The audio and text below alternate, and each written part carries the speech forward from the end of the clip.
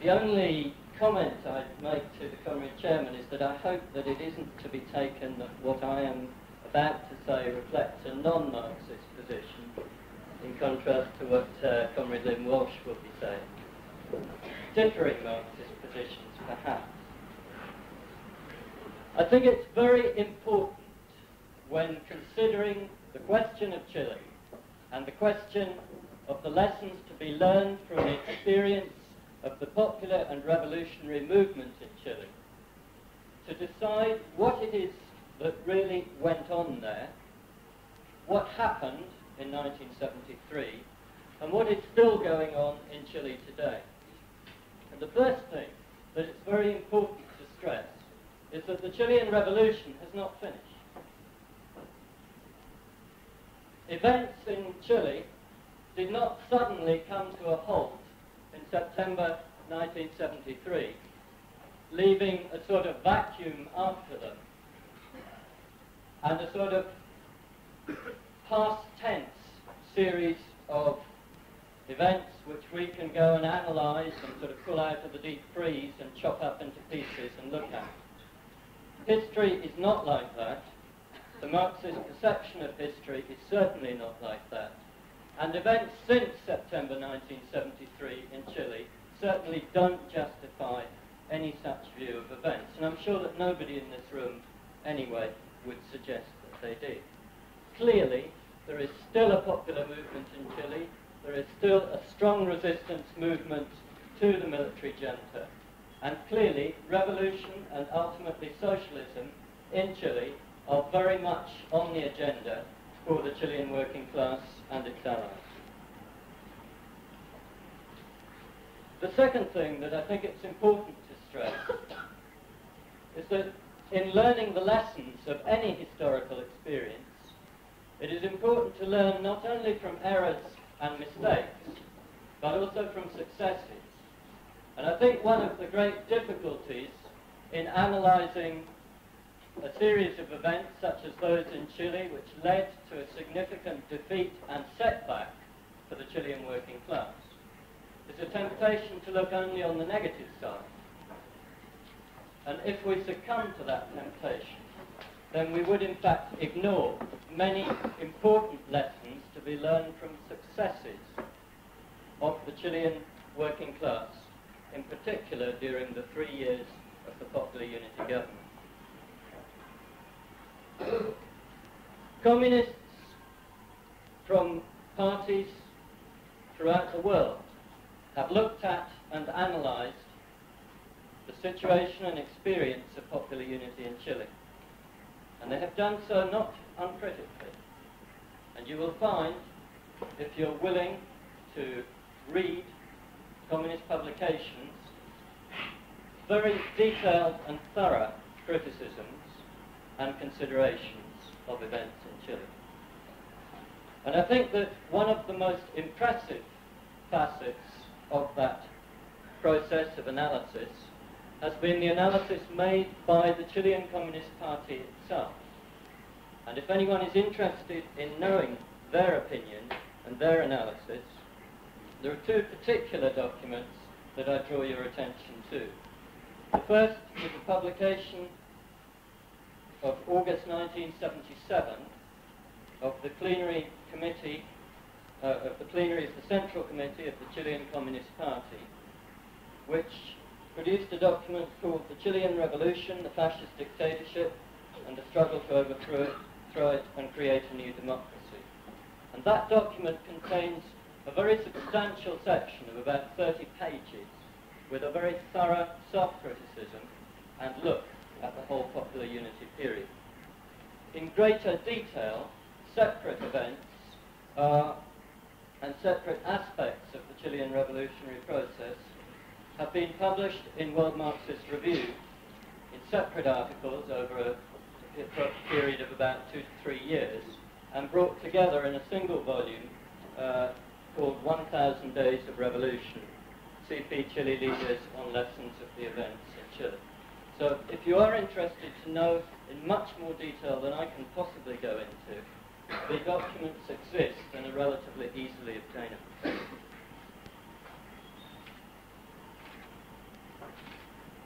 Chile and the Popular Unity's victory in 1970 in the elections that brought Salvador Allende to the presidency proved the possibility of the working class and the people of a country such as Chile obtaining a portion of state power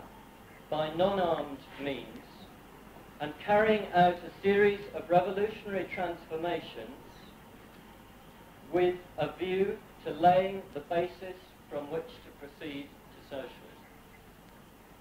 That formulation that I've just given is one that is given in varying forms by different communist parties, including the Chilean one itself, and is a very careful formulation that I'd like you to think very seriously about. In particular, the part that says obtaining a portion of state power by non-armed means.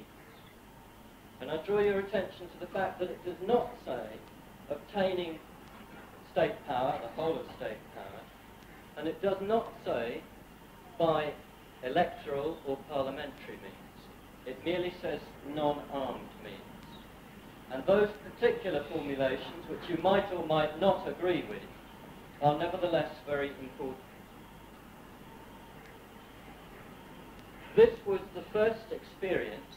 I think perhaps in the world, of any significant duration of the peaceful development of a revolution.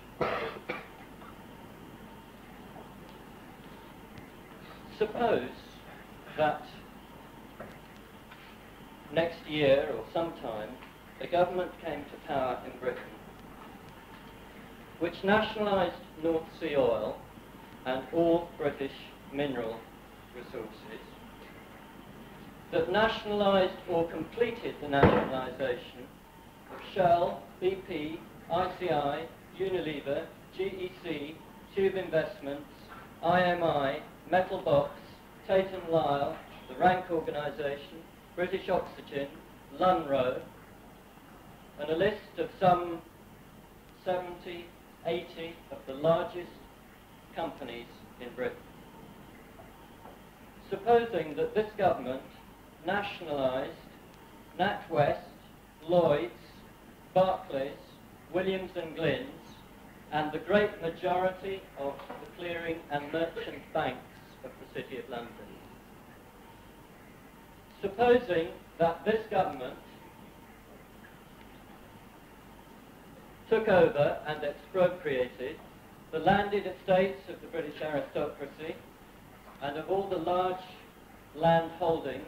many of them now in the hands of corporations throughout the country. Supposing that the participation of wage earners in the gross domestic income of Britain were raised from whatever it is now, but to, let's say, from 55%, as it was in Chile, to 68%. Supposing that the industrial decline of Britain were halted, and in the course of 2 years, industrial production were raised by 20%. Suppose that unemployment was slashed from its present level to below 3%. Supposing that free milk, which has been cut back for school children, were extended until 20 million children had free milk and, let's say, free school meals also. Supposing that 40 million school textbooks were distributed free in schools,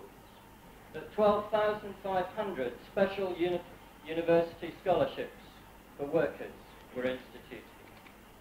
that instead of hospitals being closed and all kinds of special facilities under the National Health Service cut off, as they are being today, the hospital service were greatly expanded and a system of 1,100 special clinics instituted in working class and poorer areas of the towns and countryside. Supposing that the National Insurance and Pension Scheme were extended to 3 million people who had never had it before. Supposing that the largest publisher, I don't know what the largest publisher is, let's say Macmillan's, were nationalised and produced in the course of 2 years 60 million cheap popular books for distribution to all who wanted them. And supposing that far from housing being slashed, as it is at present by this government, instead of council houses being sold, the number of housing starts were raised dramatically by 10 to 15%. If such a government could come to power in Britain next year, and if it instituted those measures, I think there would be very little doubt in the minds of any of us that those measures were of revolutionary scope and importance to all working people in Britain. And very crudely translated, because of course you cannot make simplistic parallels, that is about the size of the achievements of the Popular Unity government for the people of Chile. I've multiplied the figures up because of course Britain is a country with approximately 5 times the population of Chile. And they don't really give you a sense of the scale of the changes instituted by Popular Unity in Chile, because Chile is a country incomparably more backward, with greater poverty, with less services of all kinds to the great majority of the people. Nevertheless, that gives a very rough idea of the achievements. And those achievements are a merit and an important source of lessons for us and for people throughout the world, which cannot be thrown away and destroyed. And in fact, the more the fascist junta in Chile attempts to reverse all of those positive changes, the greater the strength of the example set by Popular Unity, and the greater the impact on the consciousness of the great majority of the Chilean people.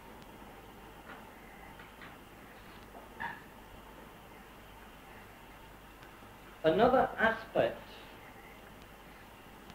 and it's a rather paradoxical aspect of the Chilean experience, one that was not implicit in the experience itself but in what happened afterwards, is the strength of the solidarity movement and the kinds of feeling that it has aroused in progressive people and democratic people throughout the world. And it may be rather strange to attribute this as a merit of the Chilean Revolution, but I think nevertheless it is a measure of the merit of that revolution, that possibly only 2 other struggles in the last 20, 30 years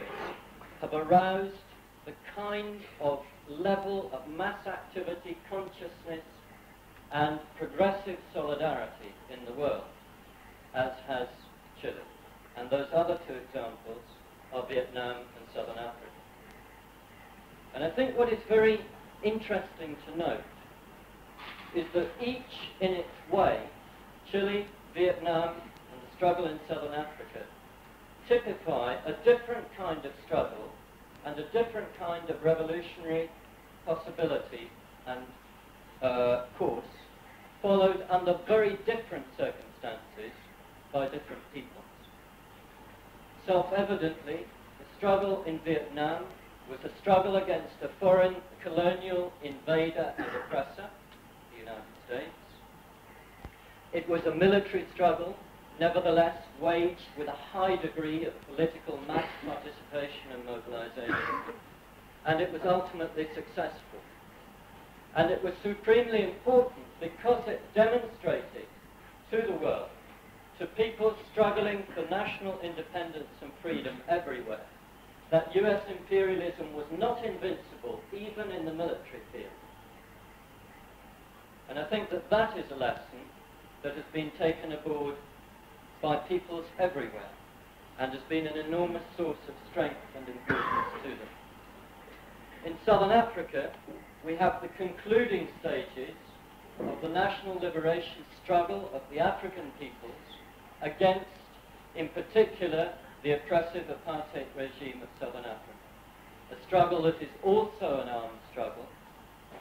and a struggle that is being waged with increasing intensity and attracts solidarity from all of us. And in Chile, we had a different struggle, which was a non-armed struggle of a people that succeeded, apparently against the odds, in obtaining a part of state power at elections by non-armed means and carrying forward a series of revolutionary transformations. That people, of course, encountered enormous difficulties. The first was the battle of US imperialism and its right-wing allies in Chile to prevent popular unity from ever assuming power in the first place. That battle was carried out before the elections in 1970 and with great intensity between the date of the election victory and the date when Allende was confirmed as president by Congress. And it was a battle that failed. Secondly, there was the difficulty of the fact that in Chile, even despite the election victory, popular unity had power only over the presidency and the executive, and did not have power or control over the judiciary, over the organization called the Contraloria, which is concerned with implementing and analyzing legislation, and basically performs the service that a local civil service does here. And thirdly, although the president was nominally commander-in-chief of the armed forces, popular unity had only very partial control over the armed forces and the police. External factors of enormous weight and importance dictated events in Chile to a very great degree. And I'm not going to go in great detail to the activities of the CIA, to the question of ITT and other multinationals, to the credit boycott, to the activities of the IMF and the World Bank and the Inter-American Development Bank, and so forth. I think everybody here already knows the kind of external blockade and boycott that was imposed upon popular unity at the dictate of United States imperialism. I just want to give a couple of very simple examples to give an idea of the scale of dependency. In Chile, the great majority of lorries and buses were Fords. When Popular Unity assumed the government in November 1970, Ford immediately closed down its plant, an assembly plant in Chile, and withdrew all credit facilities for the supply of spare parts, let alone new vehicles. They also exercised their influence over Ford dealers throughout the rest of Latin America and the world in an attempt to prevent any spares reaching Chile by other routes. A single fact alone, over which Popular Unity had no control whatsoever, was sufficient to create astronomical difficulties of a practical nature in carrying forward the government and the tasks of construction and production. A second example. I worked in Chile as a computer programmer, and I worked for a government institute, and I used to go regularly to the Chilean Government Computer Center. The computers there were all IBM.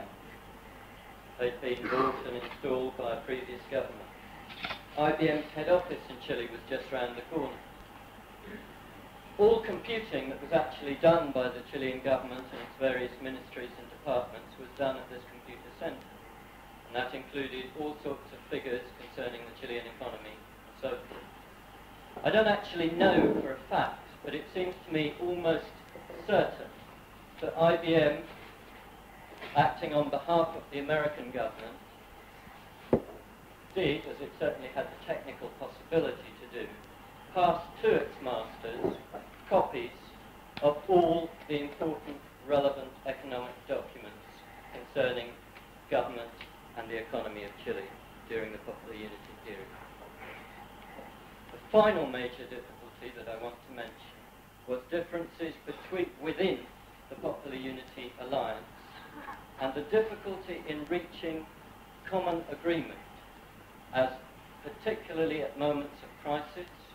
and as things became more difficult towards the middle of 1972. The fundamental problem, and a problem that is fundamental to our appreciation of lessons to be learned from the Chilean experience, was the problem of alliances. The victory in 1970 at the elections, and even more so, the fact that a majority in Congress then voted that Allende should become president, and that subsequently almost the whole of the Chilean Congress voted through the nationalization of the copper. These positive developments meant the separation from the oligarchy, the grand bourgeoisie, the sectors immediately allied to imperialism, and the traditional landowning aristocracy of Chile. The separation from those pro-imperialist sectors of vast middle sectors of the population. And those sectors became grouped around the working class, which was the head and major moving force within Popular Unity itself and in the government, its program and its actual projects. Throughout the 3 years of Popular Unity, the fundamental struggle that was going on between right and left, between progressive and reactionary, between imperialism and between the Chilean people, was the struggle to change the terms of that alliance and to change the balance of forces that had made it possible for that alliance to obtain a portion of state power. And in turn, the battle being waged by Popular Unity was to increase the scope of that alliance and to consolidate it by taking control of further sectors of state power, and in particular by resolving critical problems concerned with the judiciary and the armed forces and the opposition majority in Congress, which blocked all legislation that Popular Unity attempted to pass. The Chilean Communist Party has been extremely frank in analysing the military problem. And it has said quite clearly that,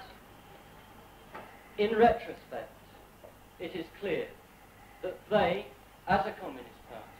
that the progressive movement in Chile as a whole, should have been working within the armed forces, not merely from the word go in 1970, but ever since they formulated the basic strategy that led to the Popular Unity victory in 1970, which was back in the mid-50s. And in fact, even further back, was the first time that Allende stood for president at the head of a popular coalition in 1952. They should have been working in 3 ways. First of all, to know and understand the armed forces, how they actually worked, and so forth. Secondly, to work to have influence over them and to link the armed forces with the people in a way that every attempt to use the armed forces as an institution by reaction attempts to sever the links between members of the armed forces and the people. And thirdly, to work publicly for the democratization of the armed forces and for democratic controls to be imposed over them in such a way as to make seditious activity impossible. None of these things obviously easy, but basically what they say with regard to this problem is that the work was not done. And it not only was not done during the 3 years of Popular Unity, but it had not been done since long before.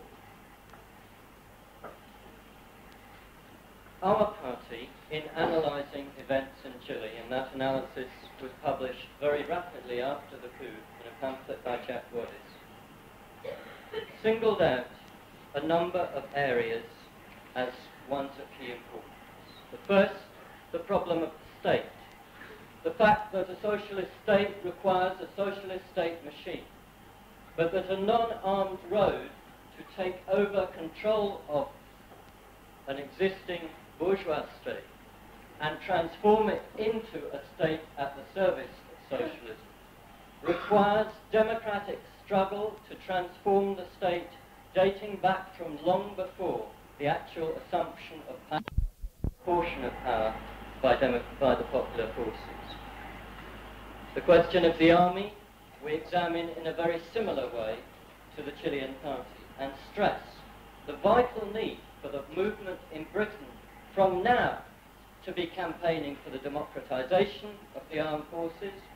for the disbandment of paramilitary police groupings such as the SPG,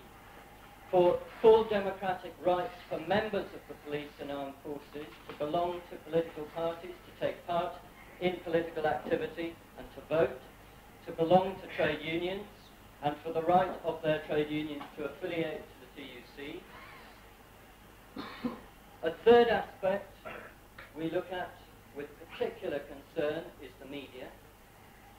because if in Chile the left was poor and weak in terms of its access to and control over the media, in Britain we are infinitely poorer and weaker. There is possibly no country in the world, it seems to me, with as low a readership of progressive or left daily newspapers, or even weekly newspapers, as Great Britain. And that is a matter of profound concern for us all. Fourthly, the role and power of the multinational corporations, different for a country like Britain, the situation of Chile, where our dependency is less, but not unimportant. Fifthly, the key question of mass action. Often, characterizations of our policy as a British Communist Party or of other communist parties stress on a non-armed road to socialism, assume the role of caricatures and ignore what we consider to be absolutely fundamental, and that is not only parliamentary struggle, but extra-parliamentary struggle. Not only using portions of the state machine where those become available to us, but developing new organizations and institutions that can work on behalf of and for the people. And above all, the involvement of the great majority of the people in day-to-day mass struggle, and the defeat of fundamentally reformist notions, such as the one at present widely promoted by the press and by some right-wing sectors, even of the Labour Party, that we must wait 5 years before beginning to attempt to defeat governments such as Maggie Thatcher's government today. No, it's essential, and this is a fundamental lesson of Chile, is the role of mass struggle on a day-to-day basis, outside Parliament, but not neglecting the possibilities such as they are that Parliament offers us. I must wind up now. So, what I want to do is just mention two things. First of all, the need of the Chilean people for solidarity. It's not only a need that they have. The need to give that solidarity is a need that we have, and that our movement in Britain attaches enormous importance to, and rightly. And one of the processes of learning the lessons of what happened in Chile is our own involvement in solidarity work with the people of Chile, because it affords precisely an opportunity for millions of working people in this country to learn about the experience of the revolution in Chile and to contribute positively to its future development, and to our own protection. The best possible words that describe the achievement of the Popular Unity Government were spoken by Salvador Allende moments before his death, when the Moneda Palace, the government office in the center of Santiago, was surrounded by tanks that were firing on it, and when the Hawker Hunter jets, the Chilean Air Force, were preparing to fire rockets into the palace to conclude the coup. And what he said was something of enormous significance. He said, "The seeds that we have sown in the consciousness of thousands and thousands of Chilean men and women can never be eradicated." And that, in conclusion, is a lesson of every revolutionary process, that it raises consciousness in a way that can never entirely be destroyed.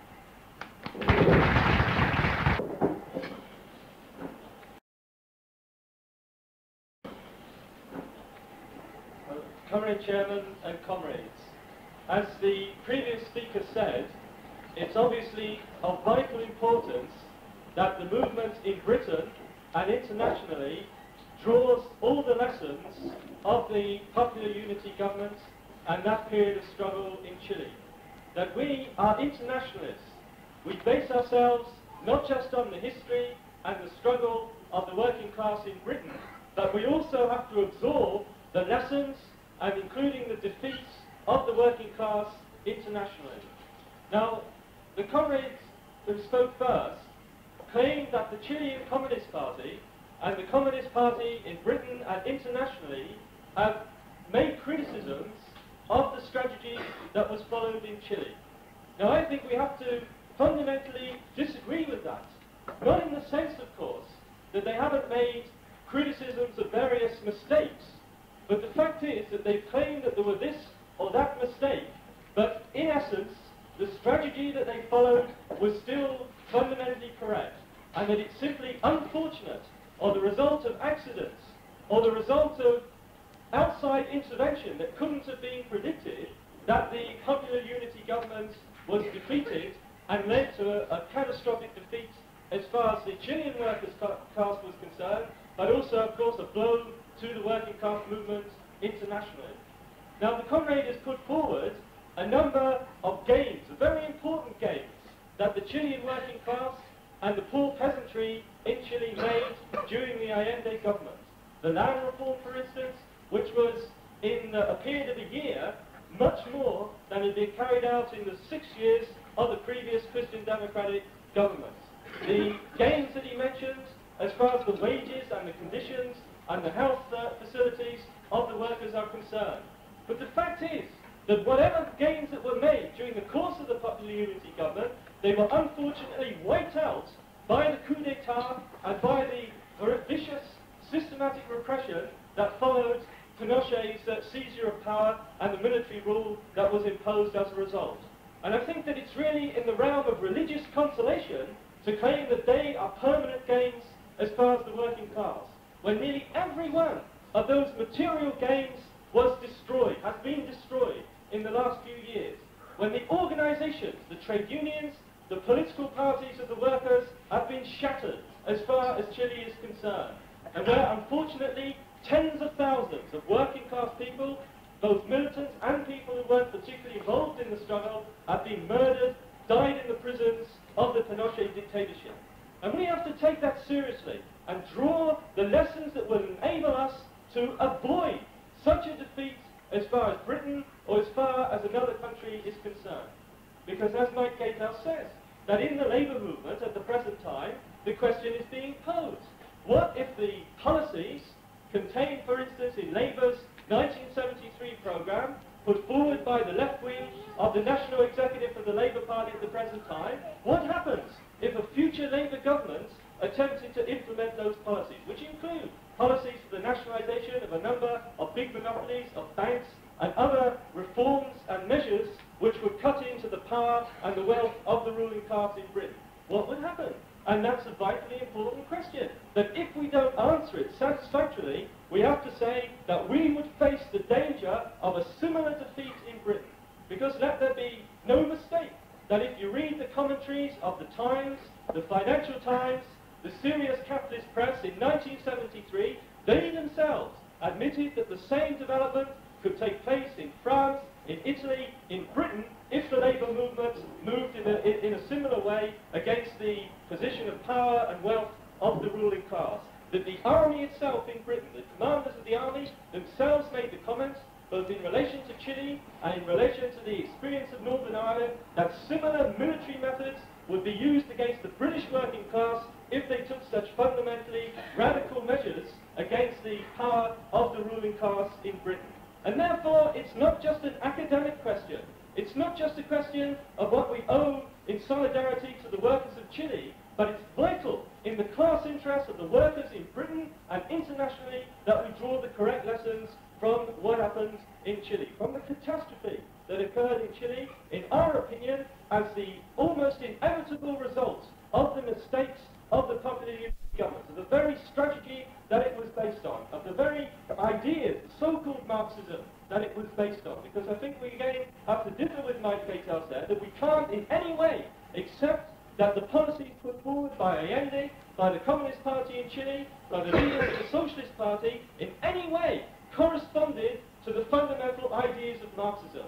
That the tragedy came because precisely they ignored the fundamental ideas of Marxism. They ignored the lessons of past popular fronts where collaboration with the parties of the capitalist class, or some of the parties of the capitalist class, led the working class to defeat in Spain, in France, and in Chile itself in 1938, when there was a former popular front at that time, which the Communist Party and the Socialist Party participated in, and which again led to a defeat. Not such a serious defeat at that time, but a defeat, for instance, that led to the banning of the Communist Party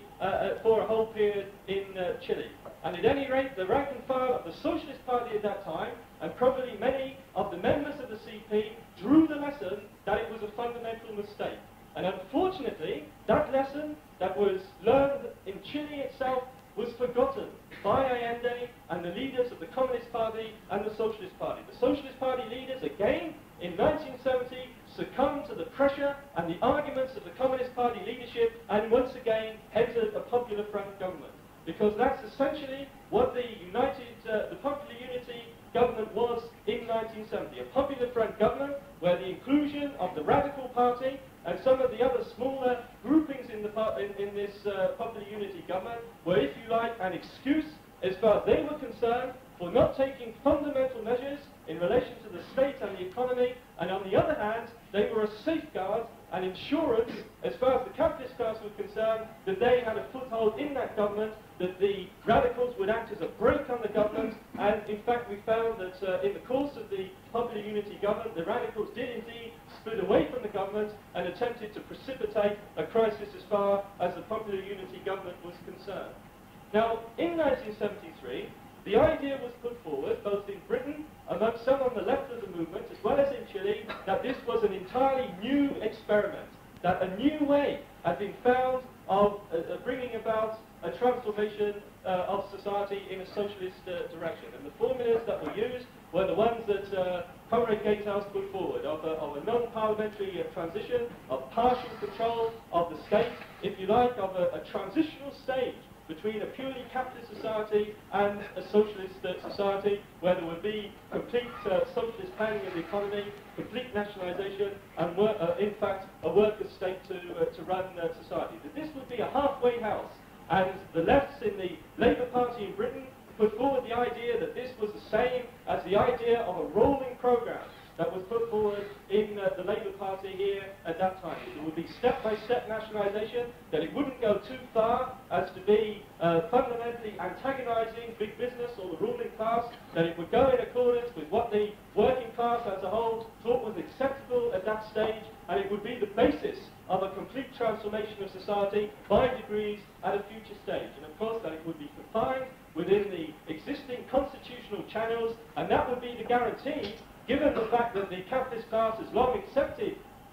constitutional means, parliamentary institutions in Britain, that that would be a way of ensuring that there was no violence, that there was no armed struggle, that there was no bloodshed as far as the change of society was concerned. Well, I think the comrades can, for themselves, see the irony of that argument in relation to Chile. But actually, exactly the same argument was made in relation to Chile, where it actually had much less substance than it could possibly have in relation to Britain, with a much stronger capitalist class, with a much longer history of parliamentary institutions, and of course with a much stronger working class and labour movement than Chile, which, as Comrade Gaeta said, was still a dependent semi-colonial country. But even in Chile, it was a completely false argument, because the Chilean capitalist class, the oligarchy, which consisted of the big landowners, the big business elements, and the financiers, was in fact one of the most reactionary and backward ruling classes in Latin America. That although there had been parliamentary institutions for a long period of time, there was never a real completion of the task of a capitalist national democratic revolution. That the land reform hadn't been solved, that the development of Chilean capitalism had been based on the ruthless exploitation of the agricultural workers, and particularly the working class, and particularly the copper miners and the nitrate miners in Chile. And that if you examine Chilean history, you can find numerous examples of where the army, in the most brutal, in the most bloody way, intervened in order to suppress the movement of the working class, where thousands of trade unionists were shot or jailed or murdered in prison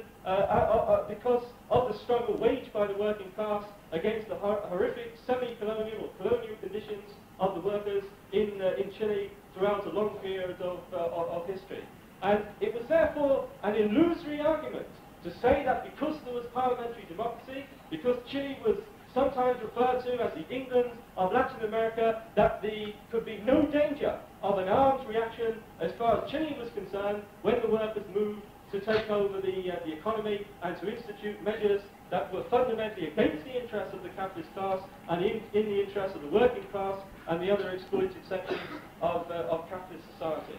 Now, the argument again that was put forward and is still used in the pamphlets and the material of the Communist Party is, well, when the Popular Unity came to power, it had no clear majority as far as the election was concerned. It had only, I think, 36% of the popular vote. Allende had only 36%, and of course this wasn't sufficient, and therefore partial measures had to be taken while there was time to win a bigger majority in subsequent elections, although the vote did go up for the Popular Unity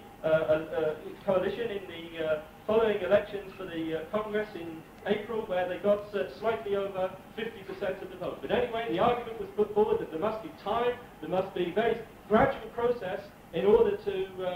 not to alienate the middle class, to win over the middle class, and to consolidate an electoral majority. And of course, the Popular Front wasn't just a haphazard alliance, but it was based on the idea that this would be the strategy to win over the middle class and the sections of the workers and peasants who were still under the influence of the Christian Democrats. Now, it's an ABC question for Marxists that we don't base ourselves on purely electoral calculations as far as attempts to win over either the working class or the middle class, or backward sections of society who are under the influence of capitalist or reactionary parties, or like the Christian Democrats, a capitalist party that for a period have been attempting to put on a more liberal or even a radical face in order to head off a movement to the left by sections of the middle class and the workers. The only way to win over the middle layers of society is by measures, by action, by implementing policies that actually benefit them in a material way, that show that the working class is prepared, is determined to bring about a fundamental change in society. The only thing that can result from delays and banking on the possibility of winning a bigger majority in the election as the future is that it fails to satisfy the workers. Measures of one sort and another, probably aiding the right-wing Homeland and Liberty group, the neo-fascist or fascist group, in order to bring about a disruption, to so-called destabilize the Allende government, to provide the pretext at a later date for the army to move in. But that wasn't an accident. It wasn't like bad weather that suddenly blew up in the face of a ship that was charting a perfect course across the oceans. It was the absolutely inevitable and predictable result of a movement of the working class to take over industry, to carry out a radical land reform, and to begin, it's true, begin to challenge the power of the capitalist state. It was absolutely predictable that that would be the result. Now, what happened in the first period in Chile? The government, when Allende didn't have a majority, he had to go to the Senate and the Congress in order to be voted in, because that was required under the Constitution. In order to get the vote, that he agreed on a pact with the Christian Democrats, where he agreed to a number of fundamental concessions in relation to the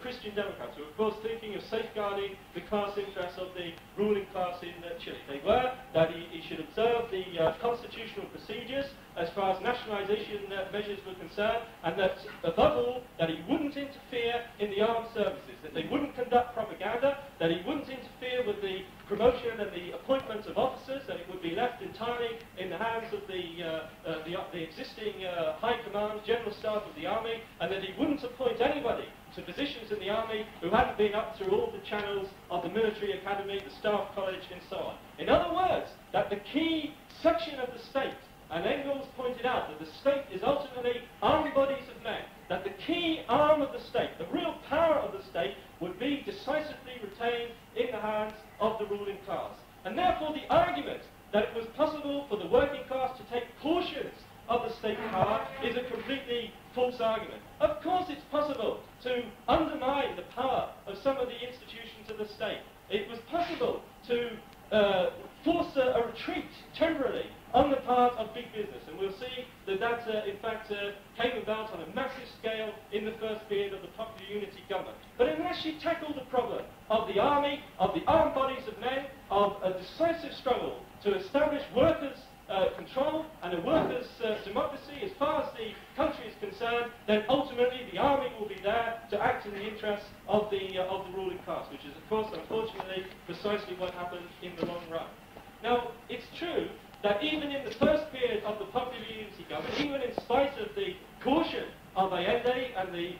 Popular Unity leaders, in spite of the constitutional agreement that was arrived at with the Christian Democrats, that Allende was probably pushed further than he expected, further than he intended, by the enormous mass pressure of the movements of the workers and the poor peasantry that was sparked off as a result of the victory of the Popular Unity in the election. And that's where the real power lies, that if the Popular Unity had based itself on the independent class interests of the working class and the other exploiting classes, if it had based itself on the movement of the working class and the other exploiting classes, then it could have carried through a transformation of society. But it carried out measures in their interest reluctantly, under pressure, and all the time trying to steer the movement into constitutional channels, trying to limit the initiative and the independent movement of the workers, and particularly trying to curb and restrain the independent organs of workers' democracy that began to grow up in the course of the struggle in Chile.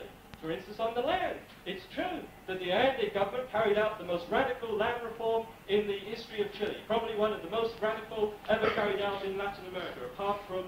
Mexico and possibly Peru, where it came about in a different way. But again, when the peasants and the agricultural labourers moved independently to seize the big estates, the latifundia, and even some of the middle-sized farms, that Allende himself called for them to restrain themselves, to do it according to the plan, according to the timetable, according to the legality of the land courts that were established, and he authorised the army and the police and the civil guard to be sent in to curb the movement of the peasantry, sometimes successfully, often unsuccessfully, in that period of struggle. And in that sense that he began the process of undermining the confidence of the masses, the most exploited sections of society, in the determination of the Popular Unity government to bring about a fundamental change, to consolidate and sustain the gains that they felt they were beginning to make as far as the land reform is concerned. And the same applied in industry. that Allende, of course, moved towards the nationalization of the copper, which even the Christian Democrats, by the way, or at least a section of the Christian Democrats favored. That many other reactionary regimes or nationalist regimes in Latin America had taken over the oil, the nitrates, the copper controlled by US imperialism. And it was obviously an absolute prerequisite of any real advance that the copper be taken over. And of course there were other sections that needed to be taken over. As Mike Gaydell says, that they did take over big firms. I think it was about 80 or 90 of the biggest firms, probably accounting for 20% of the industrial sector of the economy in Chile. And that's an enormous blow to imperialism in itself and an enormous gain for the workers. But the point is, will it be consolidated? Will it be extended into rounded out nationalization, central socialist planning of the economy, or will it be a halfway house that's only a tenuous step that can be undermined and taken away by a reaction? And again, when it came to the role of the workers themselves, after the initial decisions of nationalization, themselves took the initiative and implemented the nationalization. That in some industries they demanded, they insisted on the nationalization of industry, even when it hadn't been planned or it hadn't been intended by the government. There were workers' councils, workers' committees, under various names that were set up in these industries. That some of them were partially given official recognition. But nevertheless, the Allende government and the CP played a leading role on this through the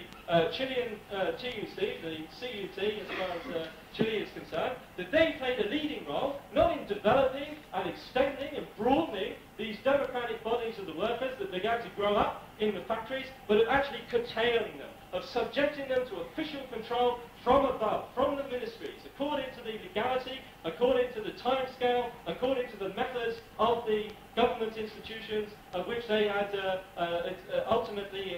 it's clear, a tenuous position at the top of the old state machine, which they didn't completely control and which they allowed to be counterposed to the independent movement, the democratic demands of the workers. Similarly, there were other organs of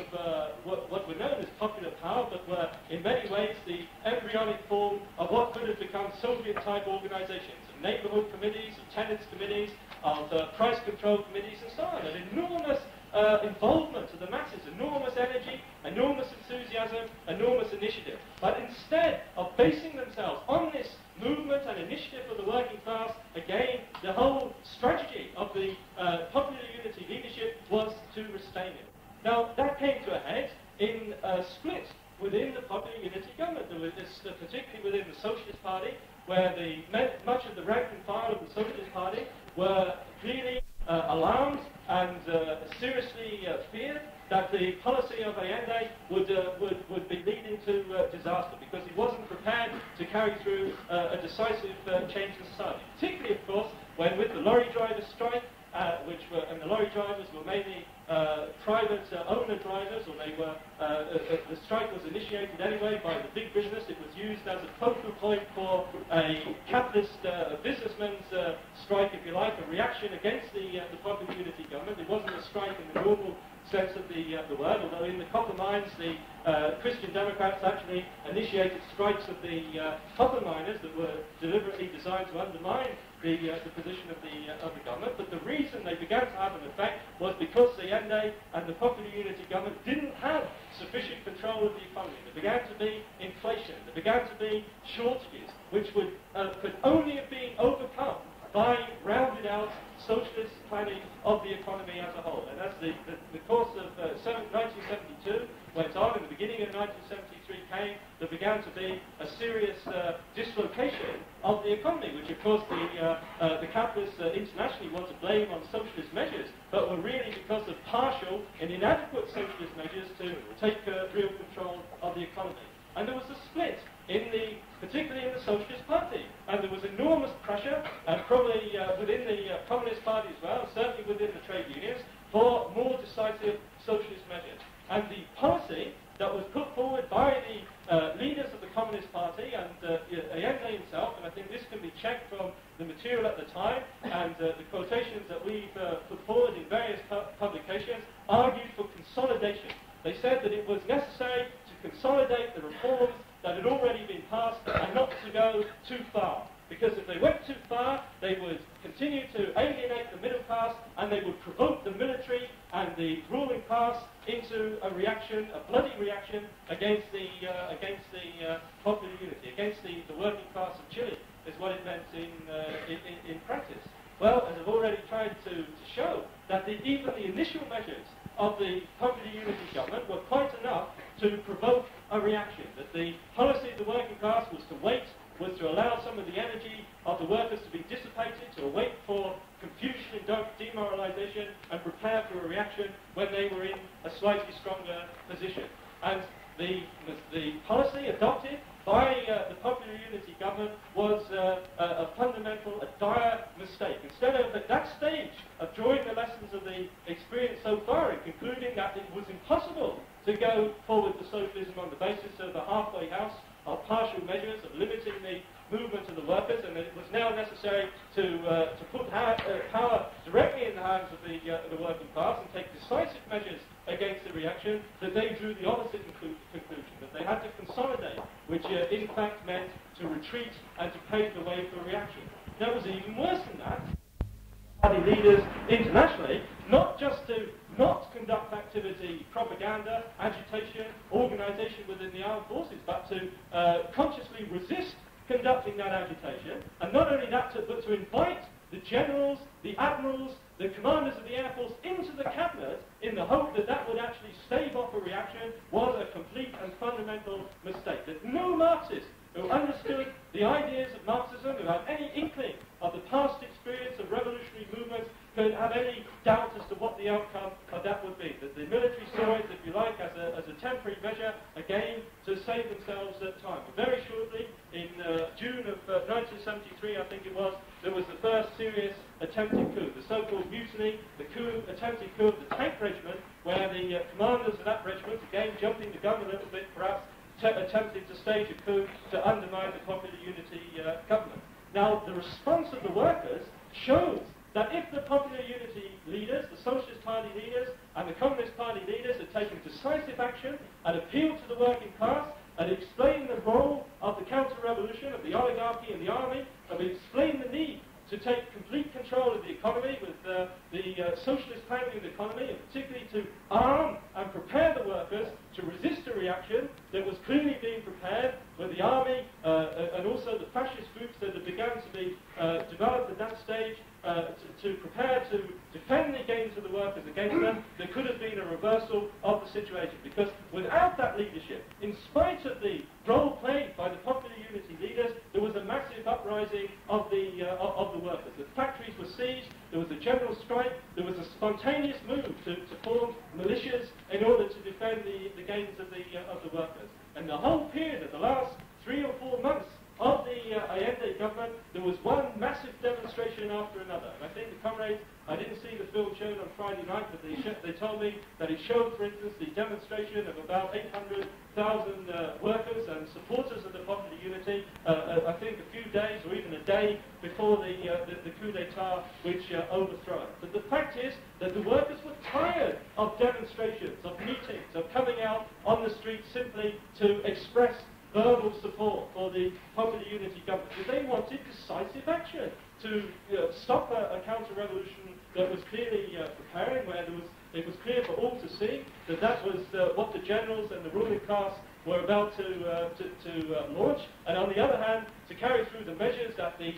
vast numbers of workers, but particularly the active layers of the workers in the unions and in the mass political parties, understood was needed for the working class to take power into its hands. And if they'd done that, it would have avoided the massive bloodshed. It could have avoided the massive bloodshed, the massive repression that came about as a result of Pinochet's coup d'etat. Because it seems to me rather ironic to say, well, we shouldn't advocate decisive measures, we shouldn't advocate taking over the whole of industry, we shouldn't advocate putting hands into organs of workers' power because it might provoke a reaction, it might lead to bloodshed, when the predictable result of the policy of the UP government was precisely a bloody reaction, when the workers were mainly defensive, that they were politically disarmed and they were militarily disarmed. There's no real preparations have been made to defend the workers and organize against the coup. And the coup took place very rapidly without really sustained mass resistance, although although of course many workers gave their lives, died in attempting to resist the takeover. But unfortunately, at that stage, there was very little that those workers could do to block the tanks, to block the military seizing complete control of society. And therefore, we have to draw the lessons. Now, in summing up, Comrade Chairman, as I have very little time left, I think we have to say that those lessons, in fact, have not been learned by either the leaders of the Communist Party or the leaders of the Socialist Party in exile, who were mainly exiled in Russia or East Germany, and under the political influence, if you like, of the leaders of the Communist Party. Although the lessons have certainly been discussed and learned, and there's a determination amongst activists in Chile at the present time not to repeat the mistakes. But the reason, the only one example that I give for the leaders of the Communist Party not learning the lessons is that they still advocate a popular unity. And this time it's a popular unity that in the underground of Chile, after the role played by the Christian Democrats during the popular unity government, includes the Christian Democrats. That they believe that a struggle can be launched on behalf of the defense of the working class to restore trade union rights, to restore working class rights, and pave the way for a revival of the movement in Chile, which will certainly come in the future, which can be seen from the problems that the junta is facing economically and socially at the present time, that should be prepared on the basis of a new popular unity that would include the reactionaries of the Christian Democrats. Now, of course, sections of the middle class and the Christian Democrats have repented, if you like, of whereas before they welcomed the coup, the junta, because they thought, well, the junta, Pinochet and company will deal with the workers and then we'll be back in office. Now they're discontented because of the problems, because they're excluded from office by the military. But what possible confidence, what possible reliance can the working class place in the people that play such a treacherous role, such a reactionary role under the popular unity government? And therefore we have to draw the necessary lessons and prepare for a revival of the working class movement in Chile, for a renewed struggle for socialism on the basis of clear Marxist ideas, of a clear Marxist perspective, and on the independent movement and mobilization of the working class and the other oppressed classes of Chilean society. The question of taking over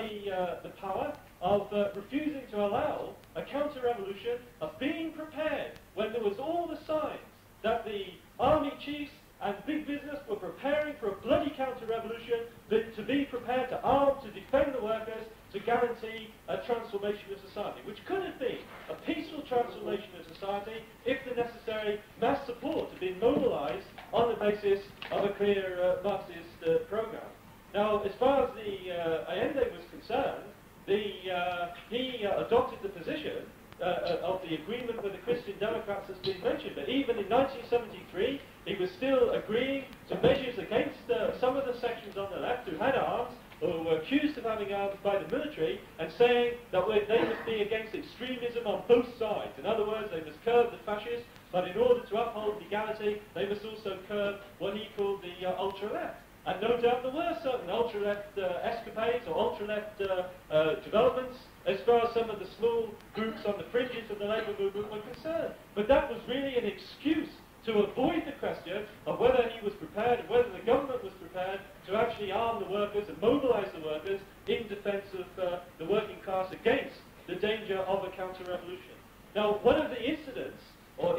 that began to happen just before the coup was the use of the so-called arms control regulations, which were agreed to by Allende, by the commanders of the army, to carry out purges amongst the working class in the districts, but also within the navy, where they accused a number of sailors who had publicly come out and warned the workers of preparations for a coup, where these sailors were arrested, were tortured, and measures were taken, in other words, to curb the opposition that had developed within the navy, which was a clear sign that there was the possibility of the workers actually winning over the rank and file of the services, the navy, the army and so on, if they'd have adopted a bold position. And it's not a question of long years of preparation, but that of course should be conducted, but even without preparation, as the case of the Russian Revolution showed, that where the Bolsheviks took a bold position, that they showed the rank and file of the army and the navy that they were determined to take over, that they were determined determined to be the winning side, and there was no question of simply a half-hearted appeal or saying, please don't shoot the workers, but of showing them that it was a question of who controls society, of who will hold the power, whether it will be the counter-revolution or the working class with revolutionary methods. Then they won over, they cracked the army, they cracked the navy, and they brought over the large numbers of the rank and file to their side in the revolution, which of course was decisive as far as the carrying through of a change in society was concerned. But it's simply not true that the Communist Party has learned the lessons of these developments, either in Chile or elsewhere, because in other countries, in Italy, in Britain for that matter, the policy is still put forward of strictly adhering to the constitutional norms, the constitutional arrangements, as far as the army and the navy are concerned. And one prime example of that was in Portugal, where even though the armed forces movement had developed on the basis of the young officers, and some of them had moved towards the idea themselves of a socialist change in society, that nevertheless in Portugal in 1974-75, the Communist Party refused to come out in favour of the democratisation of the armed forces, and it actually opposed the formation of workers' councils or soldiers and sailors' councils within the armed forces on the grounds that they should be left in the hands of the commanders, and that the officers, the armed forces movement, was a democratic, progressive movement, and they should be left to carry out the necessary changes as far as not just the army was concerned, but as far as society was concerned. And the Communist Party was prepared to tail end the armed forces movement, which of course paved the way when there was a swing of the general situation in Portugal for Anish and the right wing in the army to consolidate their position once again, and to use or potentially use anyway, the army as a force of reaction in Portugal in the future. And again, as Ted Grant mentioned, that in the case of Italy, the Berlinguer's treatise on the lessons of Chile show that he's learned absolutely none of the lessons of Chile, where they advocate exactly the same bloc or alliance with the Christian Democrats in Italy that was being advocated in Chile, is being advocated in Chile now, following the coup and the defeat of the Popular Unity government. Now, as another comrade said, we're not opposed to an agreement to joint action with other working class parties or even other capitalist parties. That in Russia, the Bolsheviks before the revolution had at various times on particular issues, when it was in the interest of the workers, a joint agreement on this or that issue, that they agreed to joint action. It would be crazy for a workers' party not to adopt that position, to refuse all compromise, all joint action on principle. But it has to be on the basis of an independent organisation and an independent policy on the part of the workers. And as the comrade that spoke on that said, that it's absolutely out of the question that we would advocate, or that a workers' party should adopt a programmatic alliance with a bourgeois party, and particularly a programmatic alliance which would inevitably limit the struggle of the working class, or attempt to limit the struggle of the working class, that would be a barrier, a built-in barrier to the achievement of socialism, as it was in Chile, where the constitutional guarantees, the limitation of the program, were deliberately designed in order to block the way, to impede the way towards a socialist change in society. Now, another comrade mentioned the fact that the CP now blame the defeat on the fact that the CP was, or the working class was isolated, that it didn't have allies. Well, I think the comrade, I don't entirely agree with what he said in passing, that we should welcome the working class being isolated. That's not the point, that we should conduct a policy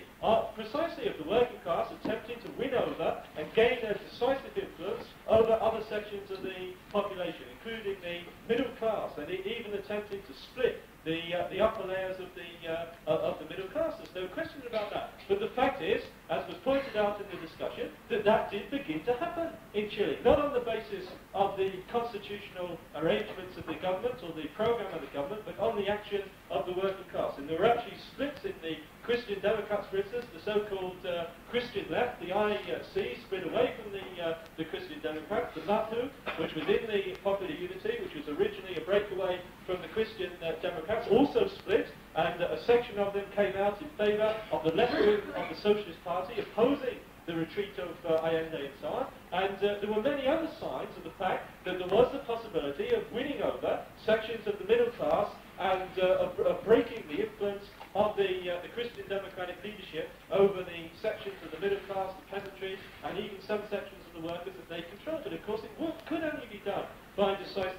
class action and not by appeals to constitutionality, when, especially when the economy was moving into a crisis, there was disruption, and particularly when the counter-revolution was preparing.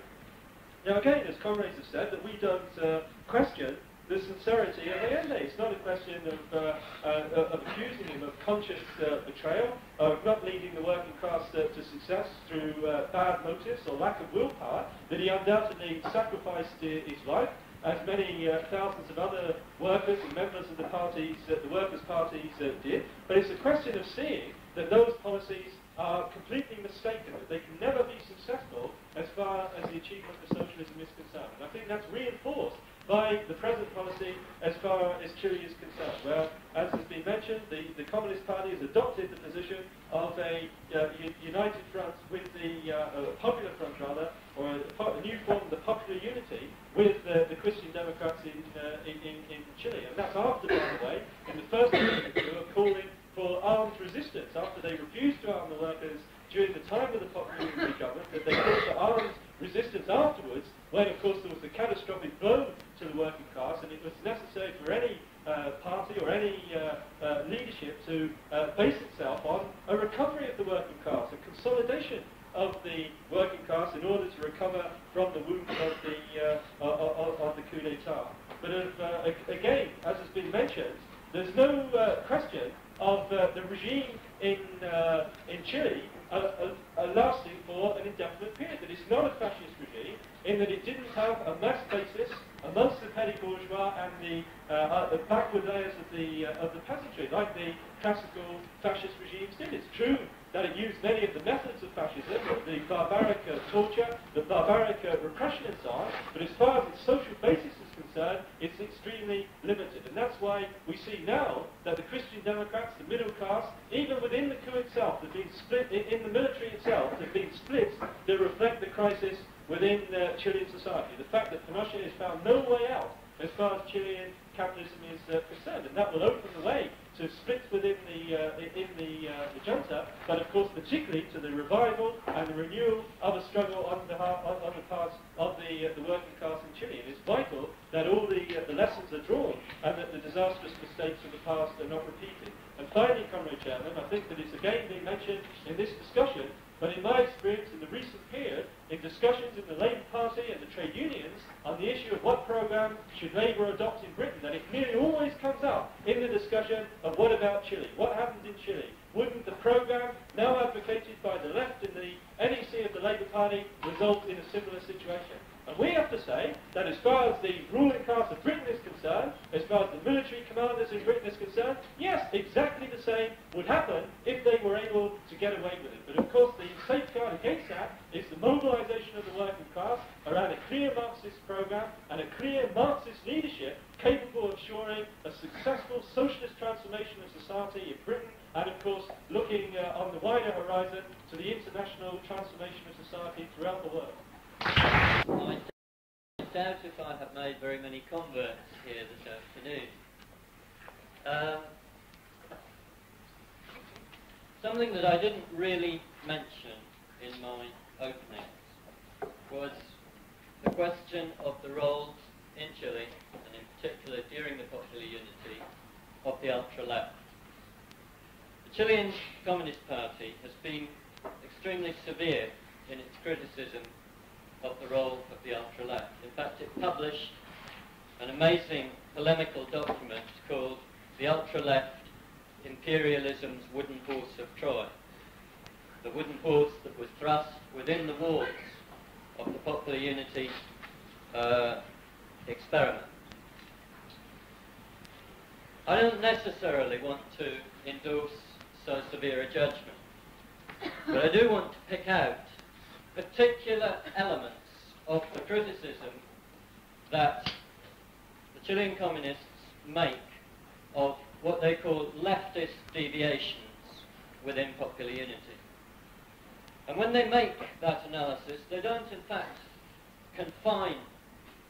those deviations to any particular political group. They simply state that they were present within Popular Unity as a whole. The first was the failure to understand the nature of alliance which had made possible the Popular Unity government and the beginning of the application of the Popular Unity programme. And with that, the failure to understand who was the principal enemy against whom the efforts of the working class must be directed if its work was to succeed. The principal enemy was quite clearly defined as being finance capital and those sectors of the landowning bourgeoisie and the monopoly bourgeoisie allied with imperialism. That isn't to say they were the only enemy. Those were the principal enemy. And those were the enemies that Popular Unity was going to confront. One of the major problems, and it is still a problem today, is those who would say that the Christian Democrat Party, or individual Christian Democrats, or many Christian Democrats, are part of the principal enemy. Equally difficult is the situation of the refusal to analyse the class basis of the different political groupings in Chile, and in particular the class basis of the Christian Democrat Party. There is no doubt that approximately 25% of the Chilean working class voted for Christian Democrat candidates in congressional elections and in trade union elections. And that the Christian Democrat Party was a genuinely, and still is, a mass party that commands substantial allegiance within as well as outside the working class. It also, of course, includes very substantial middle sectors and some sections of the bourgeoisie. Basically the sectors of most modern capital. Some of them allied with imperialism, others perhaps not. Perhaps. The third particular element that the Chilean communists single out for criticism is those who, out of idealist notions, condemned, for instance, key elements of Popular Unity's programme, such as the battle for production. People who, from a petty bourgeois standpoint, tried to pretend that the basic question of economic production and survival was in some sense a sort of luxury imposed by reactionaries, rather than a fundamental question to which the working class of every country has to address itself. Those 3 points, then, were criticisms. The army, many comrades have referred in their address to the role of the army. First of all, the arms control law. There is no question whatsoever but that the law that was passed for the control of arms operated effectively to enable the most reactionary sectors of the military to act alone in alliance with the most reactionary judges in order to attack the working class and in order to accustom the raw recruits in the armed forces to being used in military action against the working class. That is true. What is not true is that Popular Unity in any way wished to see that law passed. And what does in fact appear to be the case was that it was a mistake that it was not vetoed by the President, a procedural mistake at the time. And you can all laugh, but the fact of the matter is that between approximately November 1972, when that law was passed, and approximately April-May 1973, when it began to be applied, nobody pointed out the dangers. And in fact, the dangers were not widely understood at the time in Chile. The question of a military cabinet. The Chilean Communist Party has stated very clearly that it believed one of the most important mistakes made by Popular Unity was the ejection from the cabinet after the March 1973 elections of General Prats and the other military officers, for the very simple reason that their inclusion in the cabinet had made it possible to ally some of the democratic sectors of the armed forces with the popular movement and to involve them in its program. And that when they were then thrust out, it isolated those sectors, and this led to the resignation of General Prats, the complete isolation within the armed forces of the constitutionalists, and paved the way directly for the coup d'etat. The question of alliances has been much referred to. The Chilean Communist Party, and indeed the whole of Popular Unity, were clear about one thing. The working class in Chile on its own could not take power, nor could it hold power. Other conditions might exist in other countries, but by itself, the working class in Chile was not sufficiently strong to take and occupy power. It needed to surround itself with allies. The process of building such an alliance went on, obviously, throughout the history of this century, but in particular from the early 50s until 1970. And the logical victory of the beginnings of the construction of an adequate alliance was the electoral victory that brought President Allende to power in 1970. Quite clearly, that alliance was not sufficient to carry out and to carry through a full program such as the Popular Unity program, let alone the ultimate transformation to socialism. And that could only take place if in the course of carrying through the Popular Unity program, the alliance was strengthened and broadened. And many speakers here this afternoon who thoroughly disagree with what I say have nevertheless agreed with that point and have understood the importance of it. Something that comrades have tended to overlook is the fact that up until March 1973, and reflected in the election results then, in fact the alliance was growing, was broadening. Popular Unity was attracting more support, and it was attracting support especially from sectors of the working class who were less well organised or less conscious or previously had voted for Christian Democrats, and it was attracting support from middle sectors who had wavered in 1970. The position today in Chile is one where, again, the Communist Party says very clearly,